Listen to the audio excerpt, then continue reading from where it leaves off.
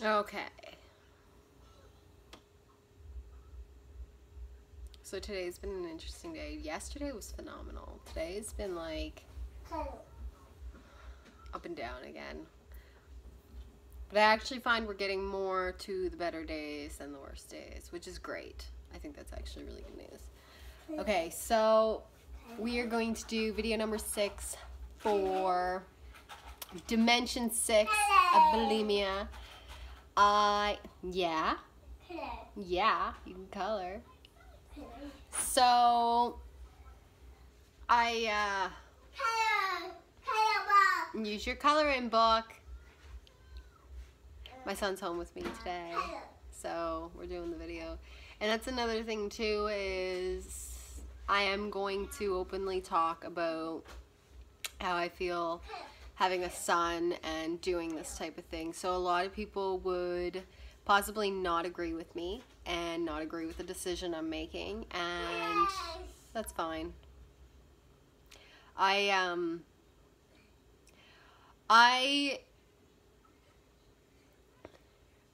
The reason I'm so strongly opinionated on this is because I have witnessed millions and millions of women decide not to do something because of their children or because of what society's opinions would be based on how they have their children. I don't even think it would be possible for humans to evolve if someone didn't go against the grain and try something new. And obviously I'm not into human experimenting, so I figure no one better to do it than me. You know, like, if I'm willing to put myself out there, then I'm willing to, you know, give it a go. So I have put myself through hell and back, literally, and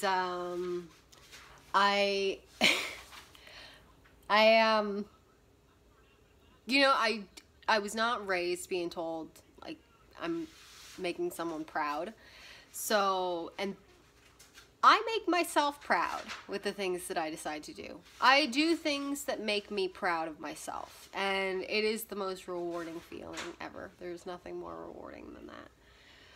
And yeah, so I will talk a little bit this video. I was actually going to talk about couple other things. There's something I wanted to finish off from the last video, but there's 2 primary things I want to talk about this video, so I'm probably going to stick with them. One is, since my son's home, I would like to talk about bulimia and having kids, or even any kind of eating disorder, really, because you know, I grew up in a household. I consider obesity either equally as eating disorderish as bulimia, or equally as not disorderish as bulimia. Either way, one or the other, I think they're pretty much on the same table scale in terms of it's just overall an addiction to your body in some form or another. And with that being said, I grew up in a house where I actually think my mom might have been healthy when I was younger. I think she was more controlled in her eating at that point. But I had no filter in terms of what I could eat. I pretty much was able to eat whatever I wanted. And I don't remember much of the early years, but I remember certain specific times of when I would eat a lot of food, an abnormal amount of food for someone my age. I mean, I remember like being like 12 and like a bowl of rice like this big, and I would eat the whole thing. And that wasn't unnormal for me. Like that was the masses of food that I would eat. I mean, like I said before, I was 325 pounds by the time I was 15. Like, I ate a lot of food. That being said, we had one girl, like, there's no real proof behind any of this, because a lot of what I'm about to tell you are things that my mom told me. I was too young to really understand. So, well, what we used to do, my parents would take in once in a while, like not so much foster child, but it was almost like housing for younger adults. So if you were like 17 or 18 and you had no place to live, or you were going through a transition in your life, these girls could come and stay with you for like, it's a few weeks or so. It's nothing permanent, nothing long term. Just if they're going through a transition, they could, it's kind of like a housing situation. So a few girls would come, and there was one girl in particular that stayed with us for about a month or two. And it was after she had left, my mom had informed me that she was bulimic, and I had no clue what that meant.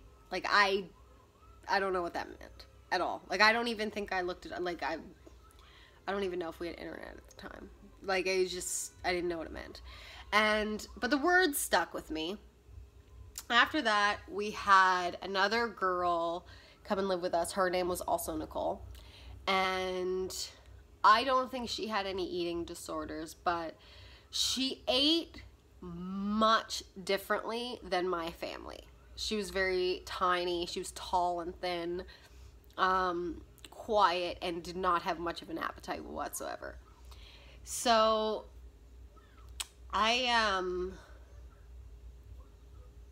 it's kind of interesting because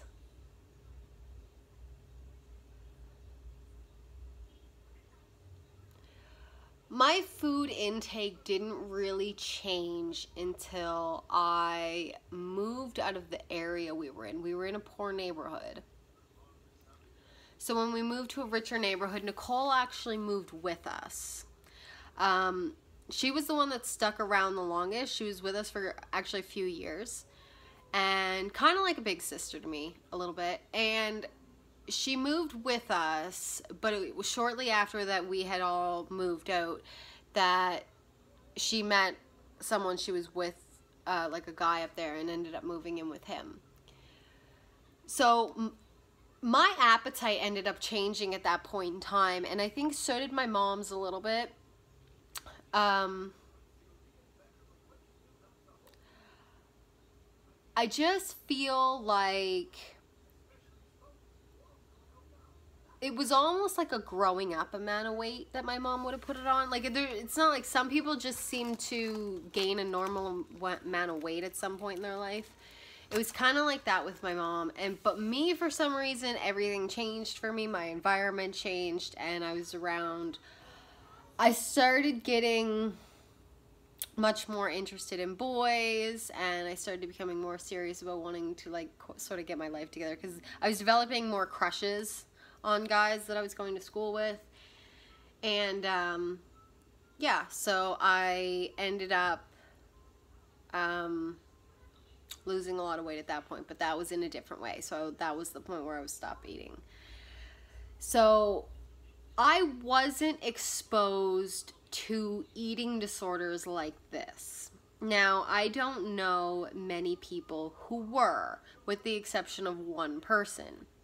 And that one person has very strong opinions on what I'm doing, and is very against the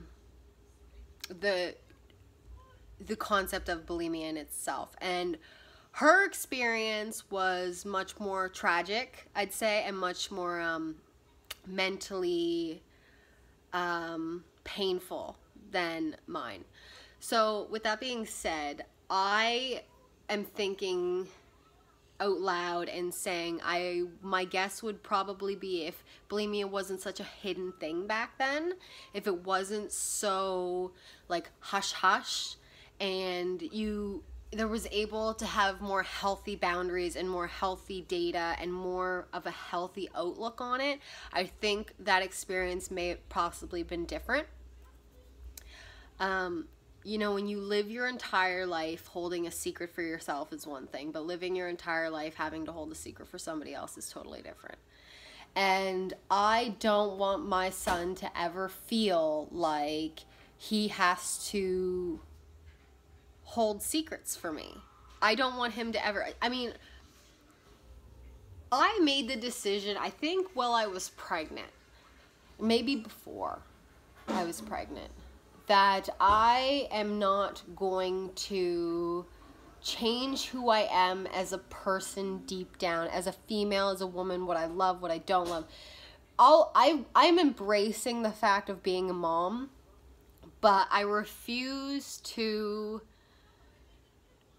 change who I am as an overall being.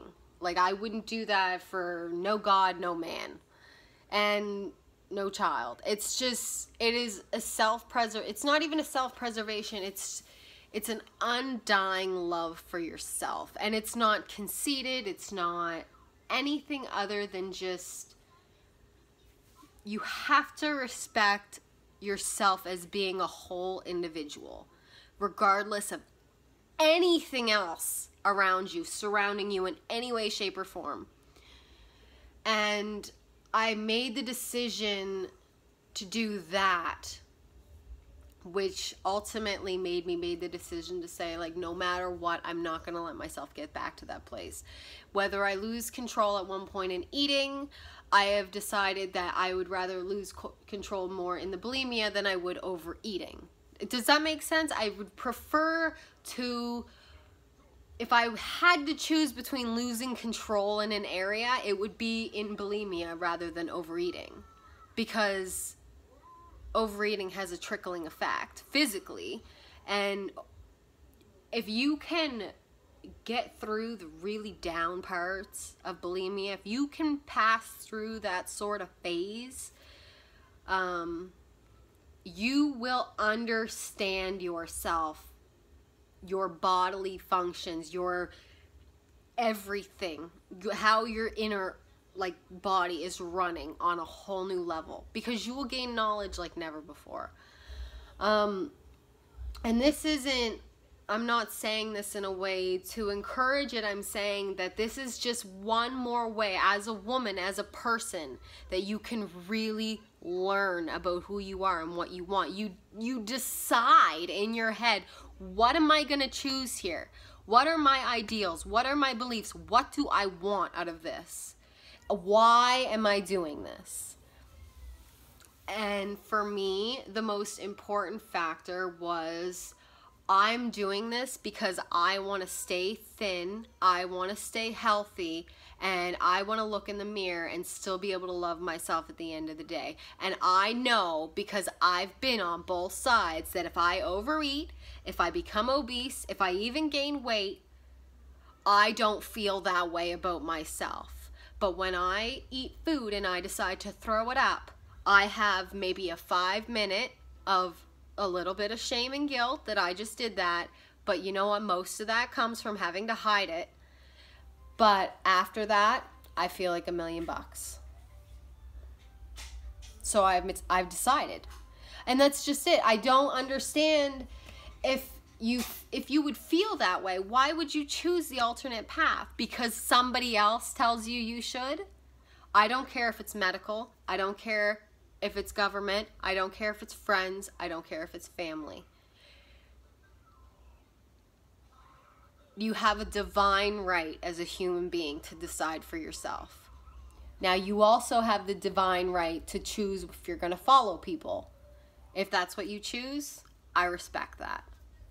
If you choose otherwise, I respect that. It goes both ways. And I, at no point, have claimed to be a doctor. I think I've made it very clear I'm far from that. I'm just experienced. And sometimes, considering the lack of data we have, I'm willing to take this challenge on head on. I'm willing to take on this responsibility head on. And the reason for that being is there's just, the experience I have goes a lot further than the data we have as a whole. That's kind of how I see it. And it could be argued, but I'm not really a debatable kind of girl. So that being said, moving forward, I was going to talk about, what are we in here, 15 minutes? I was going to talk about food intake and what types of food and the difference that they make and what I do, but that might be a whole new video on its own. What was I going to talk about last time? I ended up remembering it after I finished the last video, but now I'm forgetting it again. Yeah, I don't know. I'll write it down next time. If I remember it again, I'll write it down. I figure it'll just come to me at the right time for the right video. Okay, so that's all for this one. So that one was more of a my experience having a child with bulimia. Like I said, it doesn't, the outlook is not exactly different the way you'd think, but yeah. Aki aki. Bye-bye now.